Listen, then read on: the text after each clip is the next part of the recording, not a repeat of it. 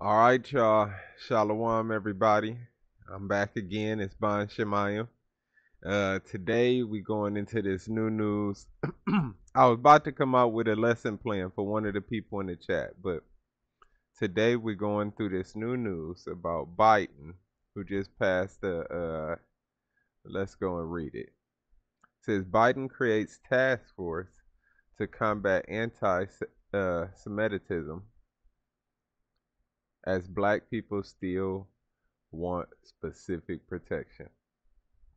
So without further ado, we're going to get in here and get into it so we can move it along, because I don't think I'm going to watch the whole video because I wanted to go over some of the articles too.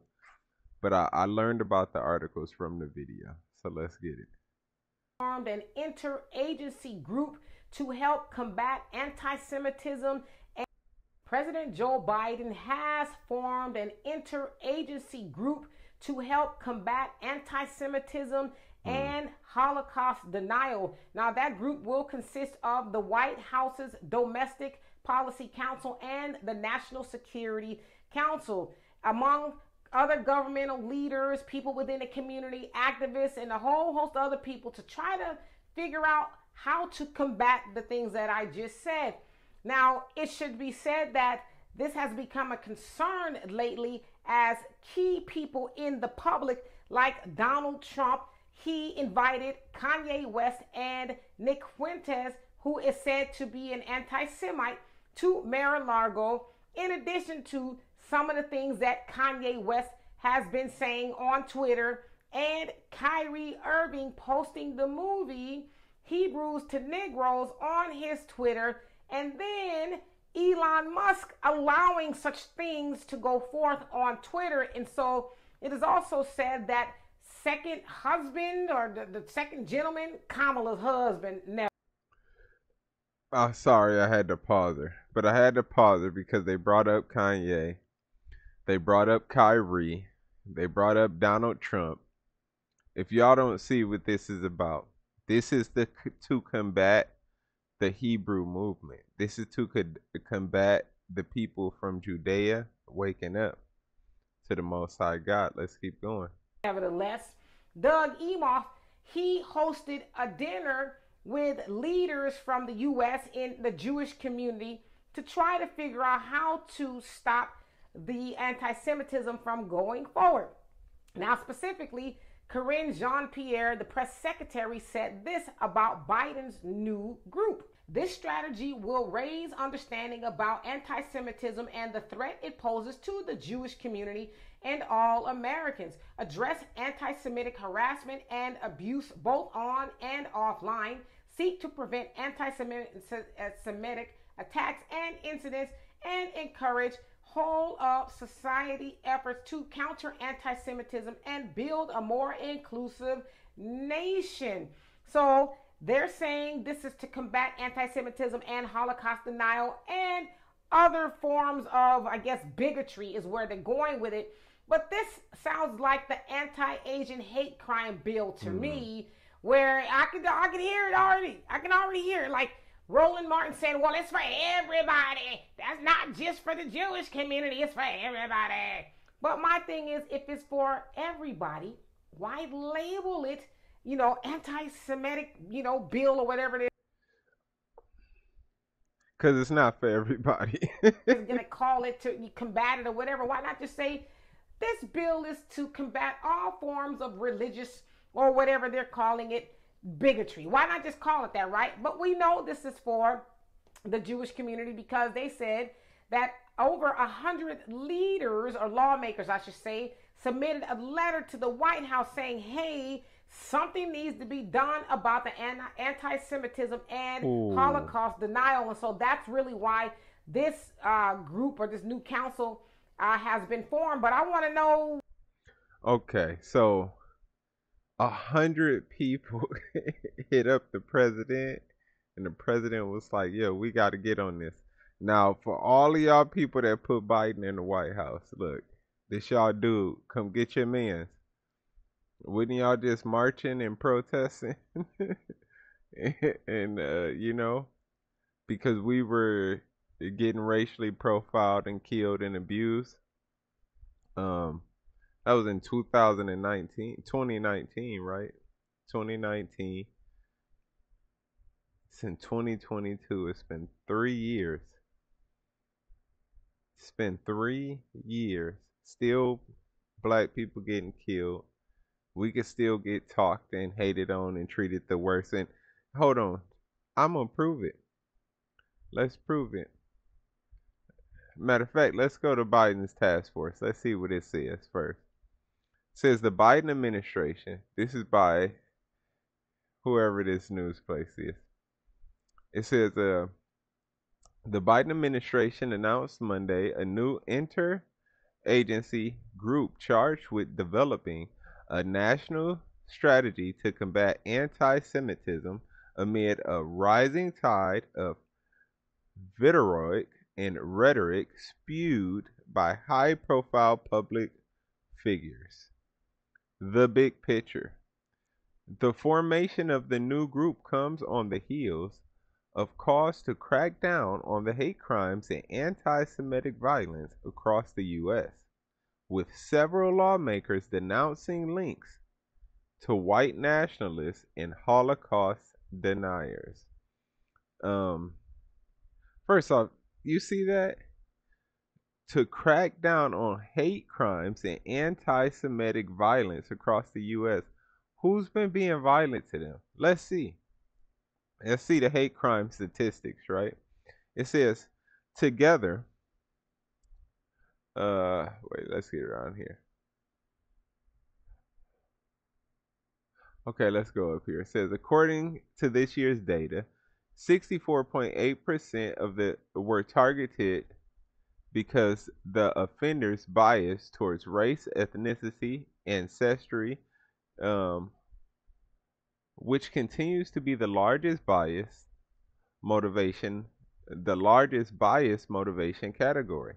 Anti-black or anti-African American hate crimes continue to be the largest bias incident category, with 63.2% of all single bias incidents in 2021.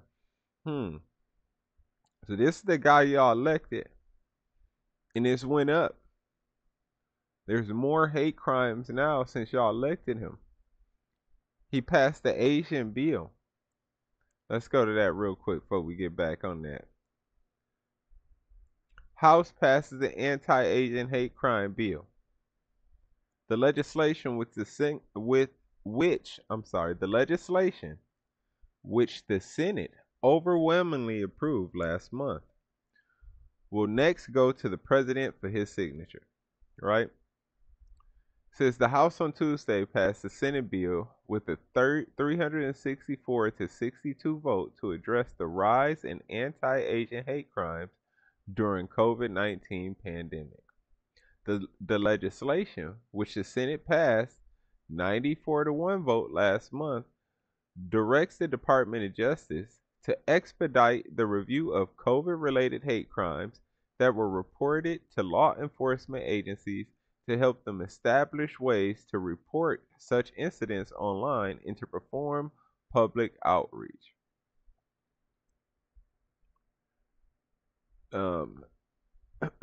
Let's see if we can find any. Well, I don't want to waste all the time talking about that, but anyways, they passed that anti-Asian hate crime bill. So you can't have, can't hate, and that's fine. I don't. It's not nothing against them getting a bill passed for them, but we just read right here that anti-black or African American hate crimes continue to be the largest bias incident category, with 63.2% of all single bias incidents in 2021. We're more than half of the anti-race incidents happen to us. 63.2% of all the incidents happen to us, right? It says of all single bias incidents in 2021. Additionally, anti-Asian incidents. All right, let's get into that. represented 4.3% of incidents reported in 2021. So we had 16.2%. They have 4.3%. But they got a hate bill passed for them. The other largest categories of hate crimes include anti-Hispanic or Latino incidents with 6.1 of incidents and anti-white incidents. So Latinos, it says the other largest category of hate crimes include anti-Hispanic or Latino incidents with 6.1% of the incidents. Because of how small of a population, that's a huge number because they have such small of a population.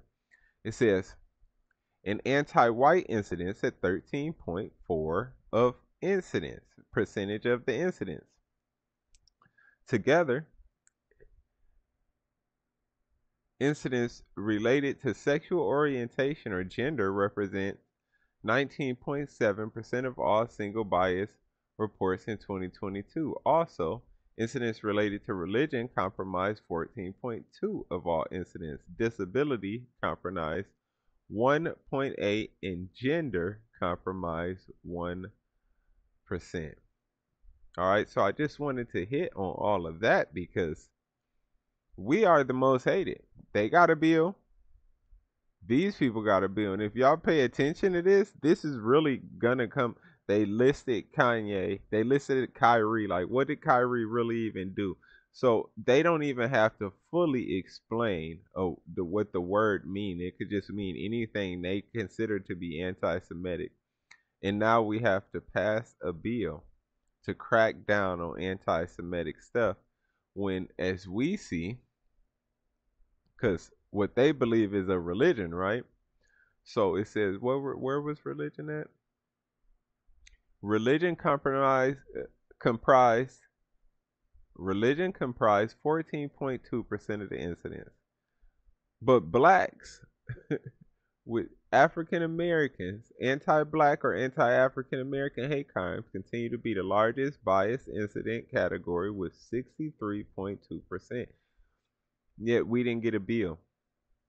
And you know what? I'm not looking to Biden. I just felt like people who believed him was a joke. And y'all should see that now. Yeah, and it's still a lot of people that's all political and democratic off the cliff people. Like, what has he done for you?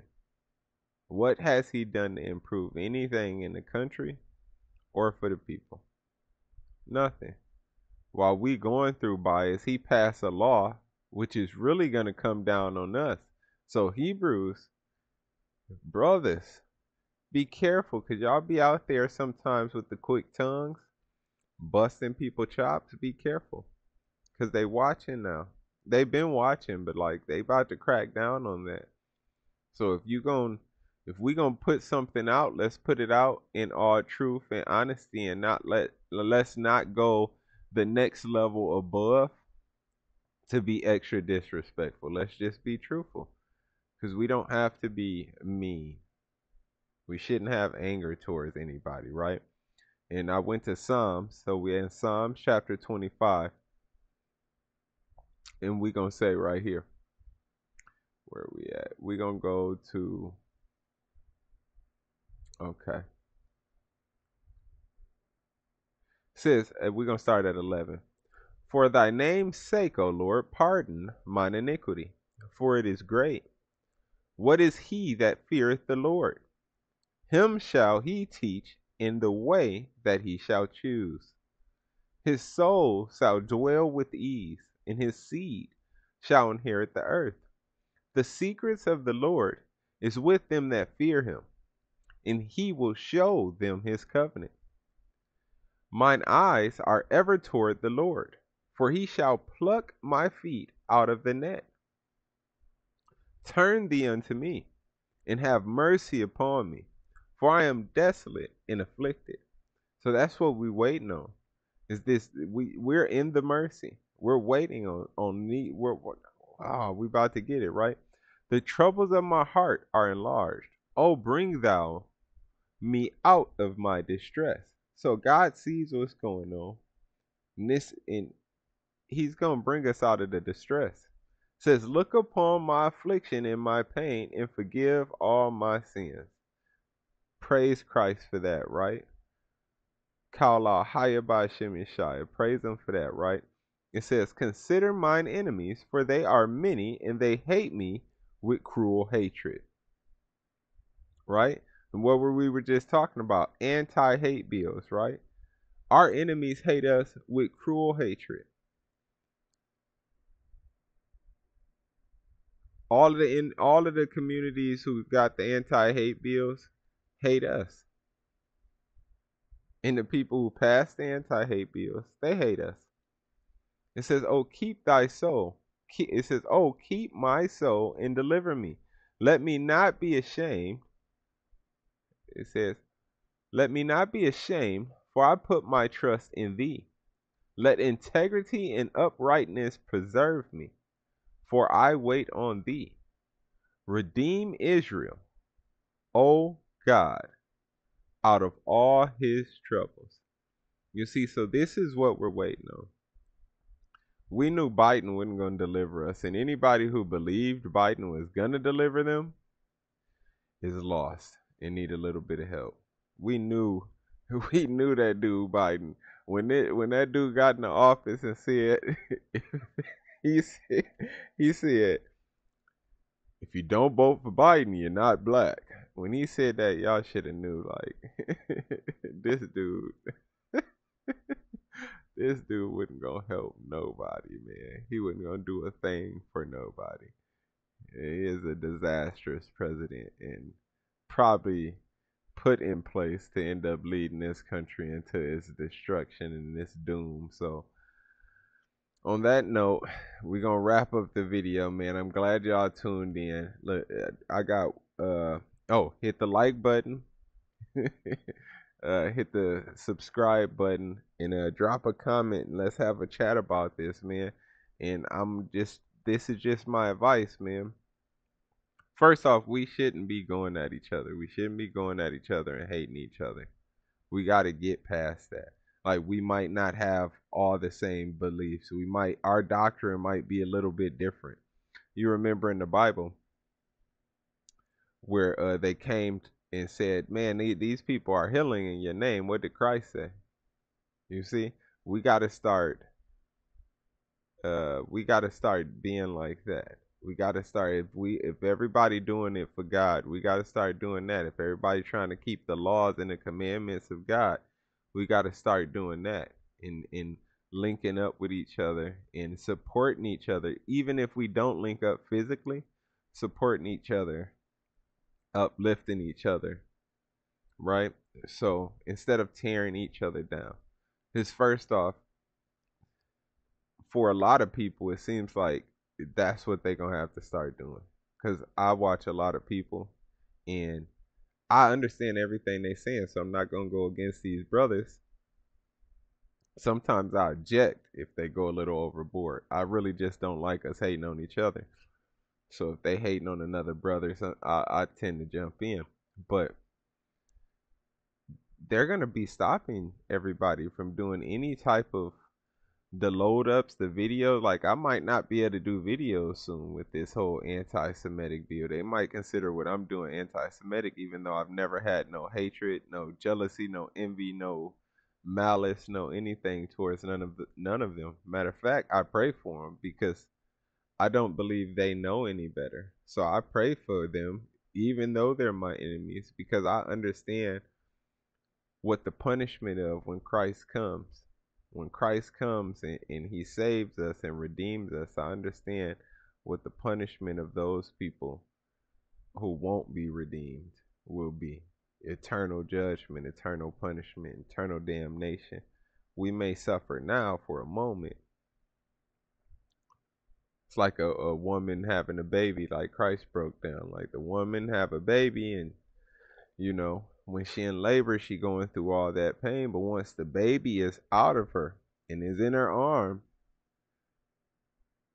you know, and she got her baby now, that pain eases her mind and she focused on the baby for that moment, right? So, like, that's how it's gonna be.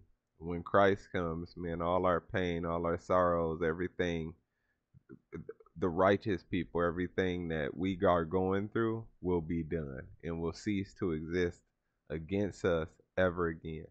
All right, so on that note, I just want to be like, peace out, and brakatah,